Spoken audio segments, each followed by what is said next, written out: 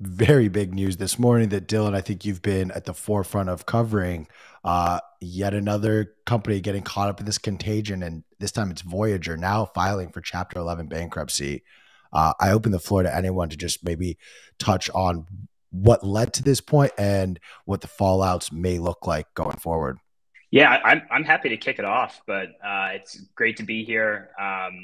We've been watching this space over at ARC for some time as the events have unfolded over the past 2 months, kind of leading up to this point. And it's kind of all a series of dominoes that have kind of fell one after another, starting with the collapse of Terra back in the beginning of May. It's something that we were watching really closely. Kind of this algo stablecoin concept that proved to totally fail and unwound like $60 billion of market cap over just a few days. That seemed like it was relatively isolated at the time, in that 70% of that UST stablecoin was just in the Anchor lending protocol. This false pretense of 20% stable yield. So it was a coin that really just existed to yield farm. But what we kind of soon learned is there are other, notable parties in the crypto space that were kind of tangled up in that giant yield scheme, namely Celsius and Three Arrows Capital. Celsius exposure through liquid staked ETH that they were using as collateral on the platform, and Three Arrows as investors in Terra, and notable party who came to their defense as the peg was unwinding. Those two parties also have been brought to their knees. You saw Celsius pause withdrawals, most of that because their DeFi holdings were public on chain, and we could see exactly how much liquid ETH and wrapped Bitcoin they had and how much was borrowed against it. And Three Arrows, being a party that had tried to defend Terra, we learned had borrowed from pretty much everybody under the sun, in some cases collateralized borrowing from BlockFi or Genesis where their positions were liquidated.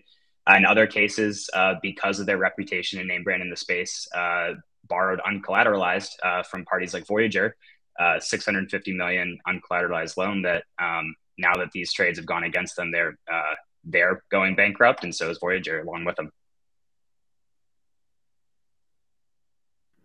It seems like it's a never-ending contagion spiral. We've seen so many of these companies, and I know, Dylan, you've spent a lot of time, and last week you and Sam released the monthly report highlighting a lot of this contagion, and actually, specifically, we're talking about Voyager possibly being the next domino to fall. Sorry, man, the long weekend really got to me, guys. How are you guys feeling about this bankruptcy? A little bit validating, I'm sure, but also, is this a cause for maybe some more concern? I'm going to throw out some price action thoughts here for a second. Do you expect some more downside as the result of something like this? From the Voyager event, not really. It was obvious to me once we started to see this contagion really take hold in mid-June. I started going through, and not many of these entities are public. Like Celsius doesn't publish, their balance sheet or income statements or anything. But of the few that did, Voyager was one of them, and it was you could see that they actually had $350 million of exposure to a Singapore-based entity. So it was like speculation, but to me, I kind of have an ongoing thread where I just post some updates to all this craziness.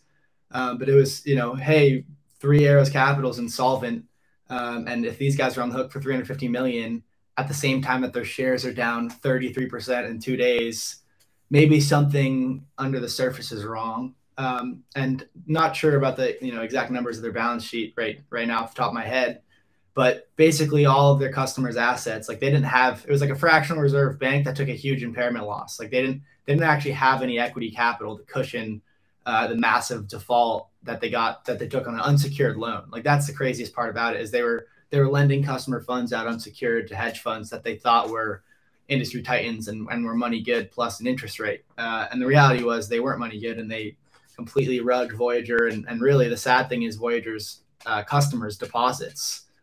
Any equity cushion that Voyager had or had grown over the bull market completely evaporated in an instant. And so that's why when SBF came out, it was like, hey, we're extending a credit line. It was just like, okay, this seems like a nothing burger, because what is the point of lending to an insolvent business? If a business is insolvent, there's no way that they can lend. And once, Voyager opens up deposits, all the money's going to run. So that was just like, for me, I mean, not just trying to pick on Voyager here. It's obviously a lot of companies are tangled in this mess, but yeah, I mean, a huge loss that's just, it's irrecoverable. And it's really sad that a lot of people are going to lose their assets. It's why I've been, you know, very outspoken about it. I'm not trying to hurt any business or any person, but you know, that's just the reality of these type of things.